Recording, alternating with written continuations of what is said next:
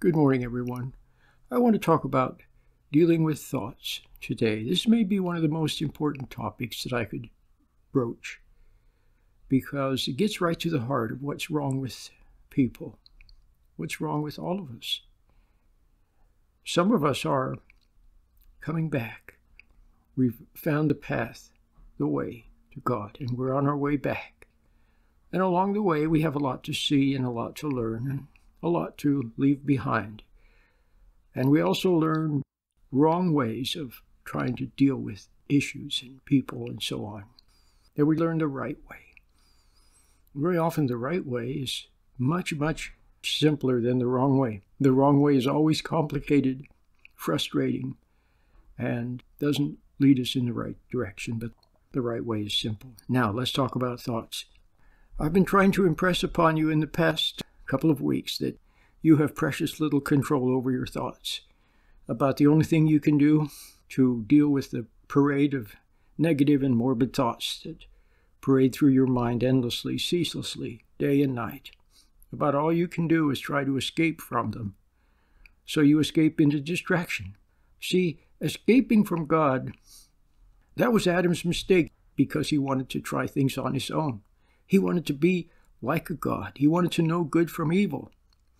And he was impressed by the idea of what the serpent had said. He was ambitious, and he moved away from God. That was his big mistake. And that's what we inherit, a state apart from God. But luckily, there's a way back. But the way back is contingent upon your attitude. In other words, you must have a love of truth. Somewhere down there, you have a love of truth. Now, let's talk about thoughts. I said you have precious little control over your thoughts. All you can do is try to escape from them.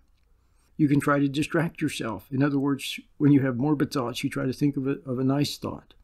Or if you're having a parade of thoughts and worries, then you try to look at your iPhone, or surf the internet, or check your text messages, or talk to someone on the phone, or go get something to eat, or go shopping. See what I mean? Always distracting, or watch sports. So we use things to escape from our negative parade of thoughts. But as soon as you're sitting quietly, as soon as you don't have anything to temporarily distract yourself, then there's the negative thoughts again. Now, daydreams, just daydreaming away is another escape. It's an escape from God. But when the endless parade of daydreams becomes negative, like worries, doubts, and fears, then you try to escape into something, or you try to escape into other kinds of thoughts. In other words, you actually welcome a problem. You welcome a problem because the problem is a distraction, and it takes you away from the negative thoughts, and it gives you something to focus on. And not only that, you can even get a sense of self-righteousness by thinking you're dealing with this problem and you're trying to solve someone else's issue and they should be doing it for themselves, but you're doing it. You puff up with a feeling of false righteousness. You see what I mean? So it's a distraction. So all of these distractions. But you have precious little control over your thoughts. So now, you have endless parade of negative thoughts. What if this, and what if that, and what if that, and what if this? And then here comes a problem, and it's a temporary distraction. You're glad, but then what is the fruit of that problem? The fruit of the problem is frustration. It's more worries, more doubts, more fears, and then memories of mishandled moments. In your separation from God, you don't have wisdom. You don't have love. All you have is the animal emotions of anger and excitement and rage and hurt feelings and so on and so forth, and impatience. So powered by impatience and resentment and anger, you rush around and make a mess out of everything. And then you become afraid because you've made a mess out of things so much you become afraid of making a bigger mess because you know you will. So then you hide. You say nothing. You retreat. And then what? Well, then you're subject to everything. You're the doormat. And you resent that. And you don't want to see it. So you escape into more thoughts. But then your thoughts become your master. So the day comes when that endless parade of thoughts, see, basically your substance is being consumed. It's like a pilot light, a little light that's on all the time. And it consumes. It doesn't consume a lot, but it consumes, doesn't it? A little burning consumes, and your thoughts consume you. They consume you from within. They eat away your substance, your life energy. You see that? They draw up energy from you, your life force. Maybe not much, but a little bit. Constantly. And not only that, but you have no peace of mind. You're anxious. Why are you anxious and tense and nervous and fidgety and you can't sit still? It's because of the thoughts. See? So now what you must do is control the thoughts, but you don't know how. I said you have precious little control. And if you try to control them, you lose. All you can do is try to escape from them. And then we drink and smoke marijuana and drink alcohol and escape into food, into entertainment and music. So wouldn't it be nice if there was an effortless way of controlling thought? And there is. There's an effortless way, but it's so simple. You may not have thought of it. It doesn't matter because I thought of it. Or it was given to me to think of it. Or it was given to me to know that it's right. See? And so here it is. It's very simple. When you get up in the morning, you go sit somewhere quietly. You close your eyes. And you look at the little pattern of light on the inside of your eyelids. When your eyes are closed and you're looking at your eyelids from within, you see little pixels of light, little particles of light, little patterns of light, or a little glow of light on the inside of your eyelids. Look at that light. Watch that light. Observe it. Delicately notice it. Just delicately notice it. As if you were looking out into space, very relaxed, and you notice the light. You see it. You watch it very gently. Do you see? So, when you do that, the thoughts are gone. The worries are gone. The fears are gone. The endless, distractive parade of thoughts. What am I going to do now? What about this? What about that? What am I going to buy? Where am I going to go? What had happened yesterday? What am I going to say? How am I going to pay this bill? All of those. All of those thoughts. Gone. What am I going to wear? Should I wear this? Should I buy that? Should I pay this bill? Should I go on the internet? Should I call John? Should I do this? All gone. But then before you know it, some thought will come along, and it may even carry you away for a little while. You'll drift away with it for a little while, but then suddenly you realize that you were caught up in the thought, and now you're back in the present again, back in the moment, watching the little pixels of light on the inside of your eyelids. So now I want to read you a couple of things. First of all, I want to read you something by one of my favorite people, and that favorite person is Madam Guyon. Madam Guyon. Madame Jeanne Guyon, a mystic, a very nice lady who wrote a most wonderful book, A Short and Easy Method of Prayer. In English, it has various titles. One of my favorites is Experiencing God Through Prayer, a beautiful, beautiful little book. I talk about that book and how I discovered it in the introduction to my Guide to True Peace Revisited, but here's what she said. She said, on distractions and temptations. So what do you think thoughts are? They're distractions. They're also temptations, aren't they? They're tempting you to escape, to deal with your own problems. See, that's ambition. They're tempting you to turn away from God and get involved with them.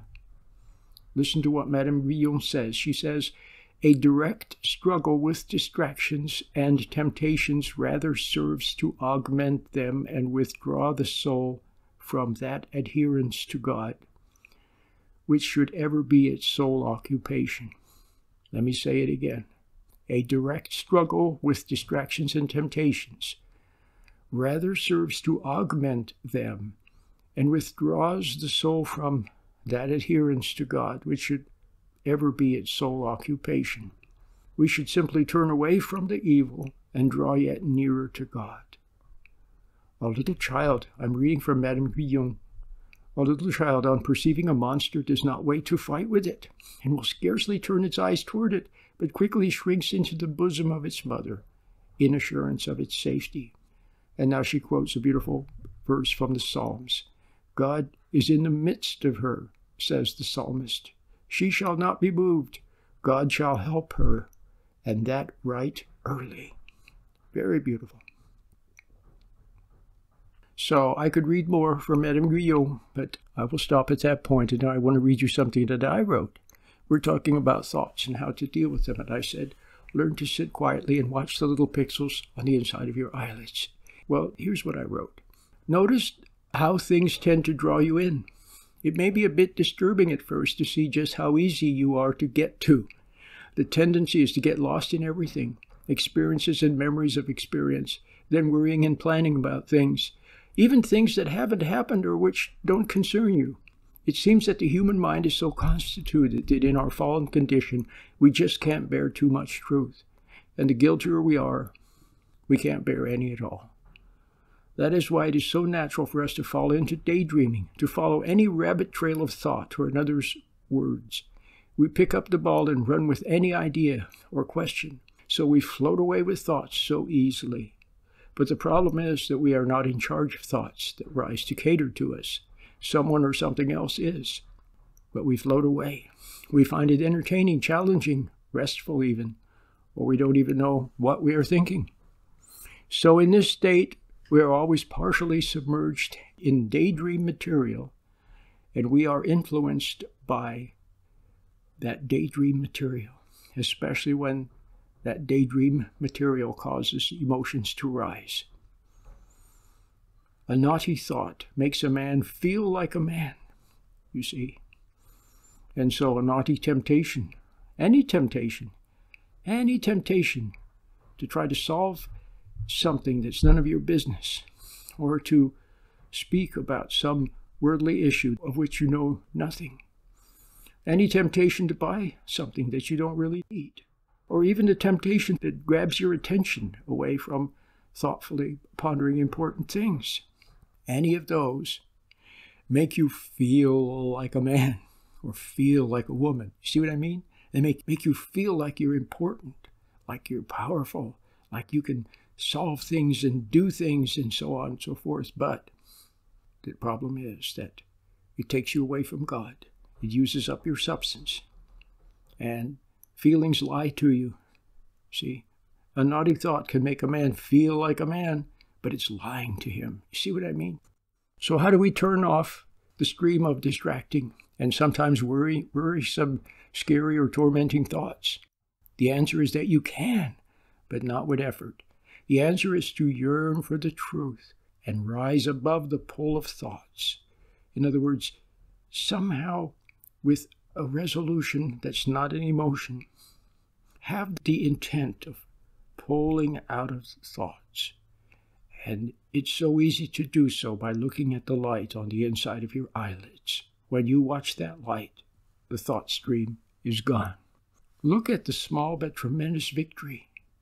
Most of us cannot stop the flow of tormenting thoughts, and we walk around lost in thoughts and worries. If you can turn it off for even a few seconds, this is a victory. Here's the nice part. All you need to do is sincerely desire to be in the present and willing and wanting to be free of the thought stream. Your practice of looking at the inside of your eyelids will permit you to be in the present. But what happens is that you are standing in God's light. It is His light that cancels the thought stream, replacing it with effervescent heavenly computer data. The power that is of God is the power to which everything is subject, even the distracting thoughts. Subject yourself to Him, and then His power will protect you.